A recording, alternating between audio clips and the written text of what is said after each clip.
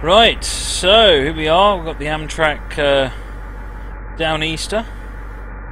You have a very short and very easy shift today. You're stopped at milepost 206 and are ready to keep heading north to the Portland Amtrak station. Your train is currently ahead of schedule, so do your best to keep it that way.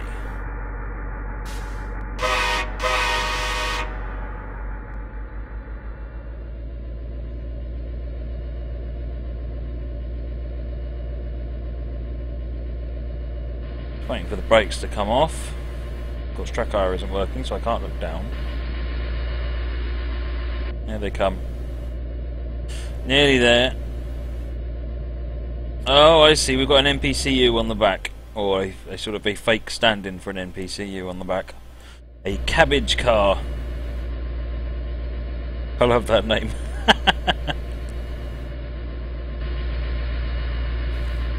Come on, Mr. Brakes, release, thank you.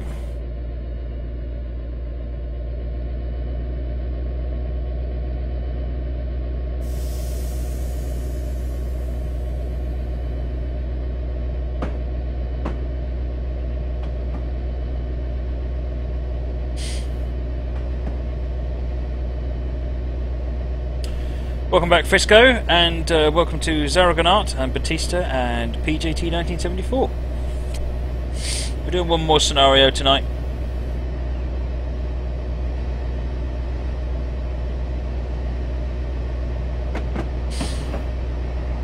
Portland Transport Centre, 9.4 miles.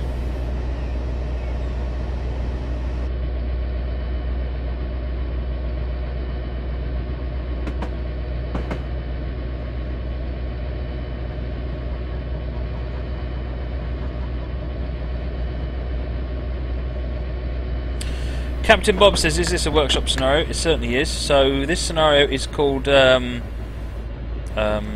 Downeaster #683, number 683, and it is by MILW Guy, MILW _ Guy.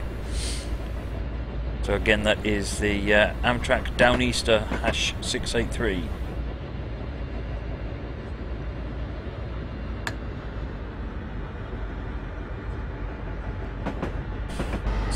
Screenshots.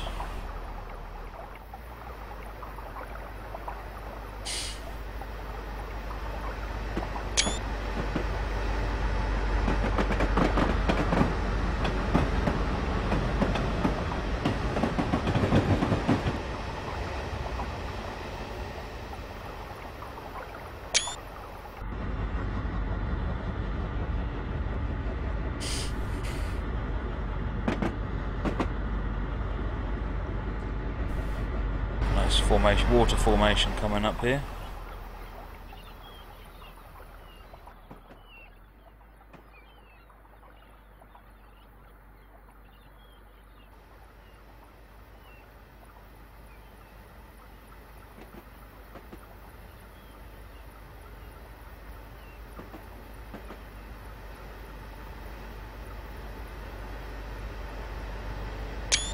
Unfortunately, the route isn't workshop. This is the Portland Terminal route, which is a full route DLC.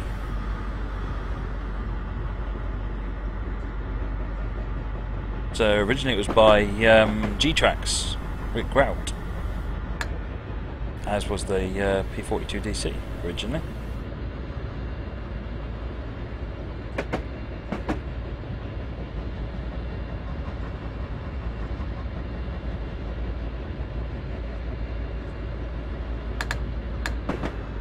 Running on level ground, so it's not particularly challenging road in terms of throttle at the moment.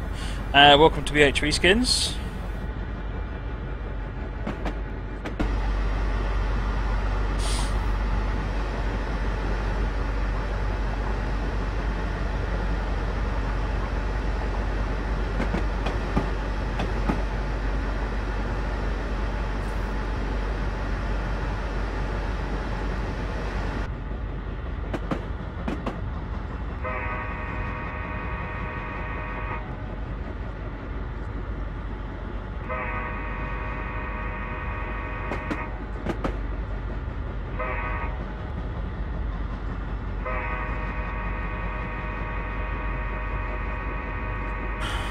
Right, that's over that grade crossing.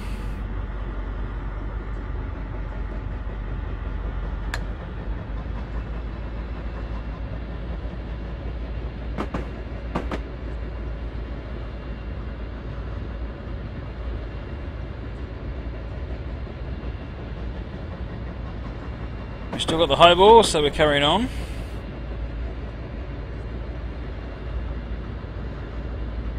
Hey Lokash, welcome to the stream this evening. Whoopsie daisy. There's a nice mix of stock that comes with this one, Captain Bob, as well, including Pan Am, which is unusual. I think there's Boston and Maine stock with it as well, and there's one of the GE44s that DTM did is in Boston and Maine livery, and it comes to scenarios for this route as well. I quite like the old Boston and Maine livery, certainly on the GE44s. It was very nice.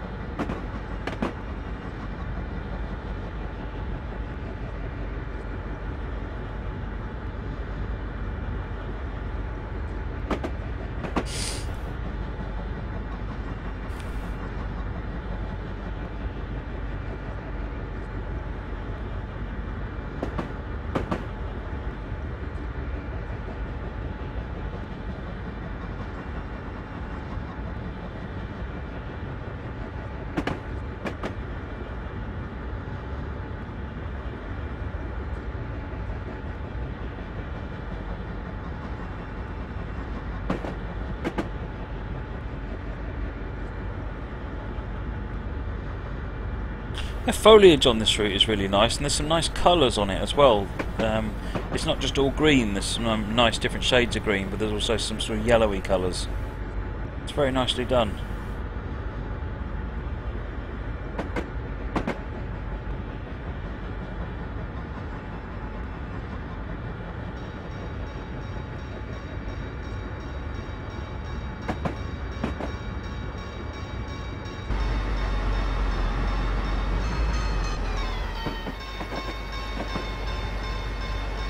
Oh, okay, that's this.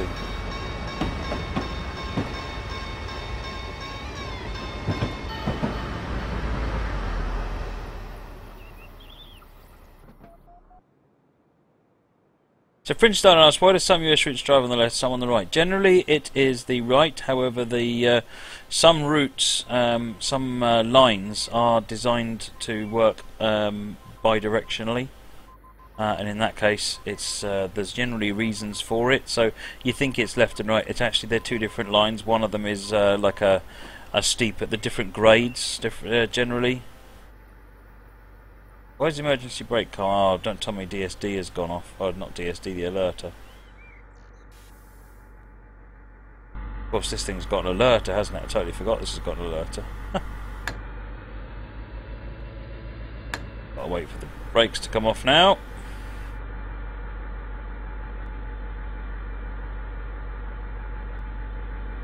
Heated debate going on in the chat about HS1 and HS2, that great big topic.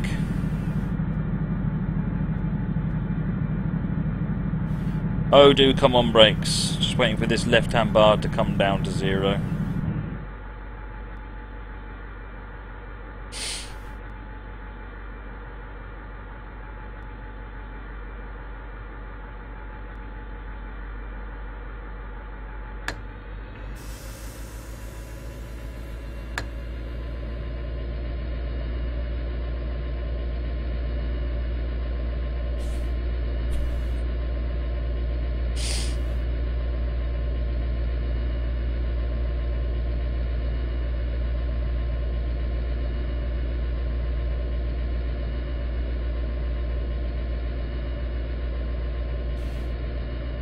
On the rails again.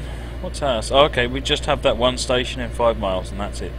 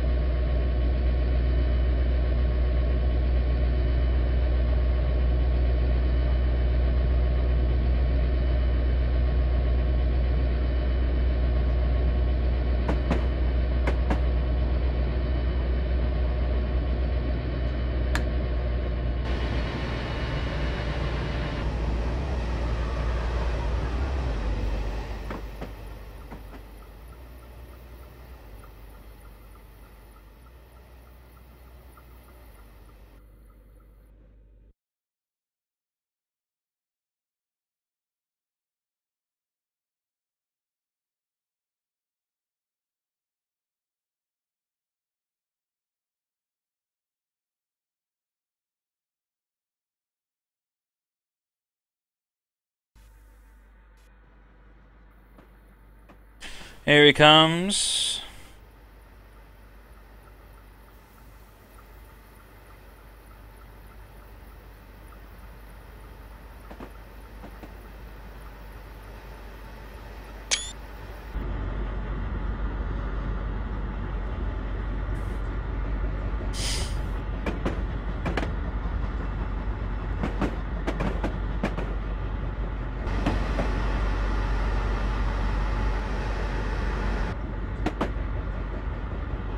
Let's just check signalling the track, make sure that we're actually got a sane route.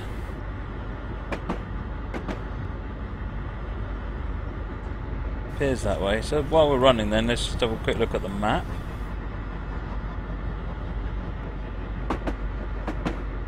Quite a lot going on here. This route really does feature an awful lot of switching and yard work and all that sort of thing.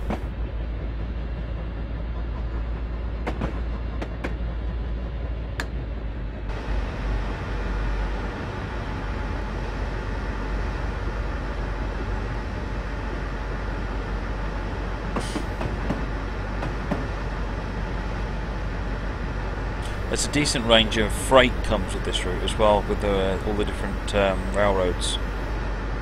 Guildford and Pan Am there, some B&M.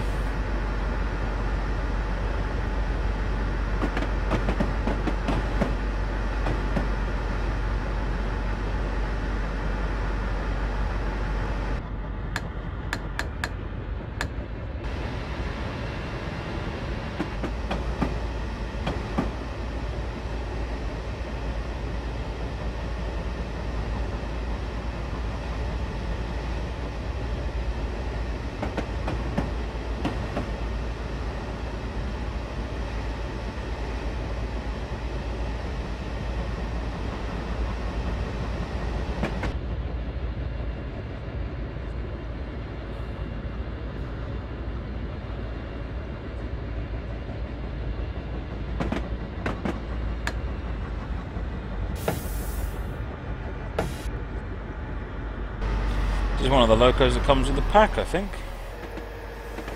Main Central.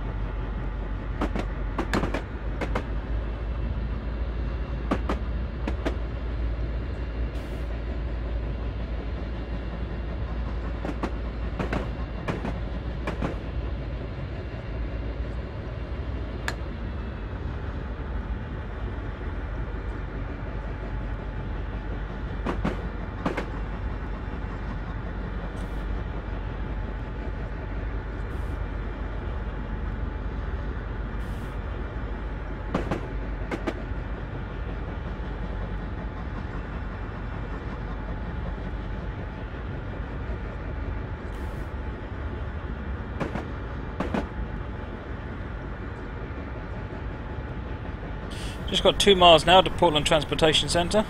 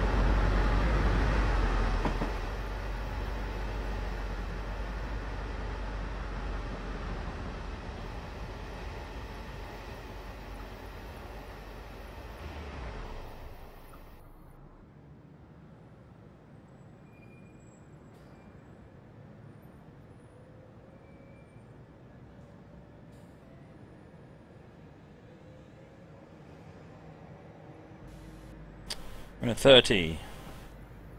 There was no mention of it on the HUD, that's nice.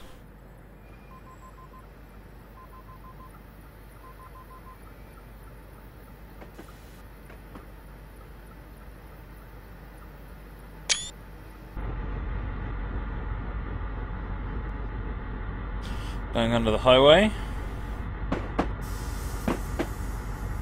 Nick, so the Empire Builder was had a service that was it took a long time to build. So the Empire Builder actually went across the entire United States from east to west, or west to east, and it was but laid by I can't remember his name now, but the name everyone referred to him was the Empire Builder because of the empire he'd built, and so I think that's kind of where the service comes from. But yeah, Amtrak still run the Empire Builder. There's the original one, which was Great Northern, James someone or other, who was the founder of Great Northern. Got a Guildford GP40 there by the looks of it. Is that a GP40?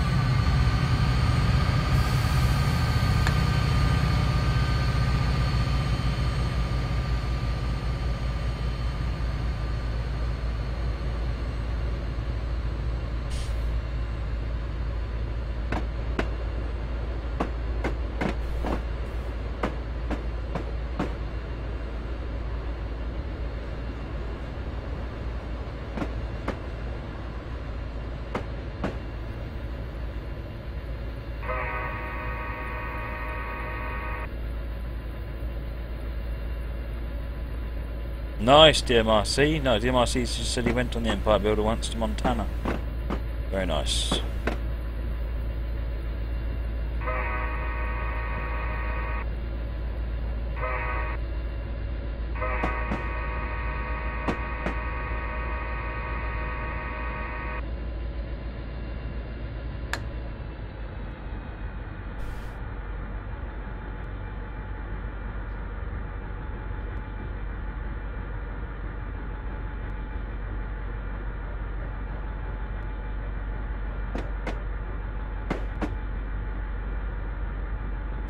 Coming up on Portland Transportation Centre now.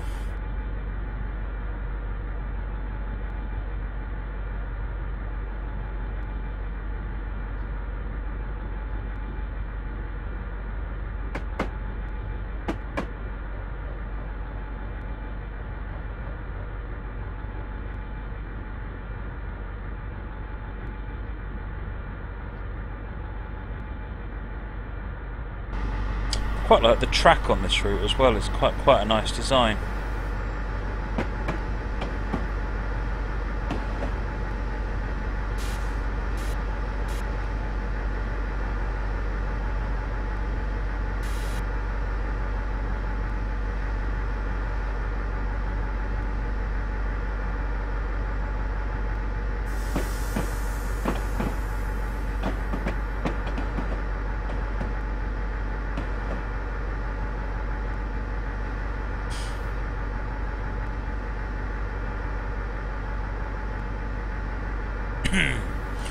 And we're coming up to the platform.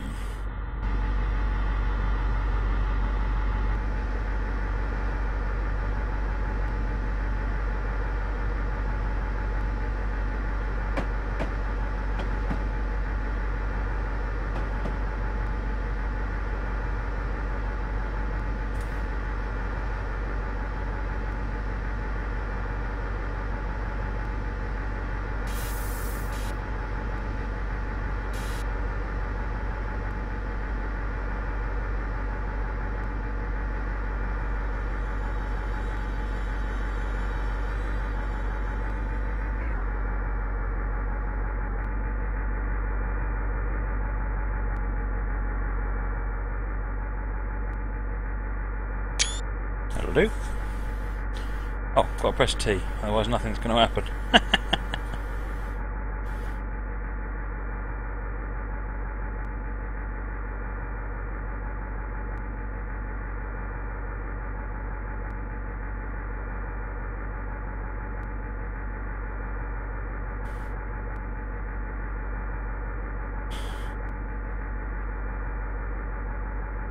It's interesting, DMRC.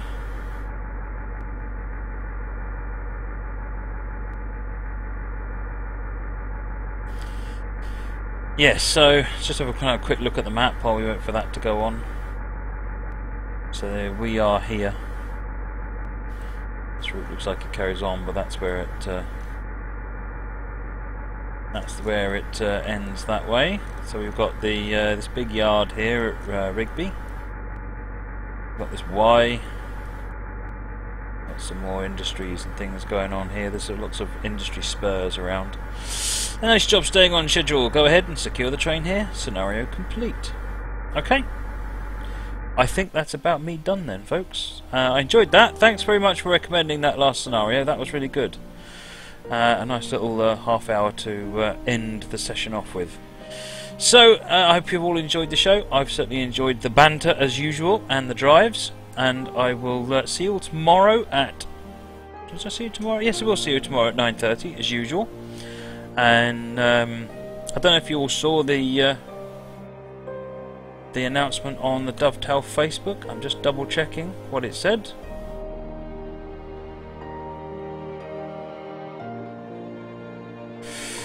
Bear with me, folks.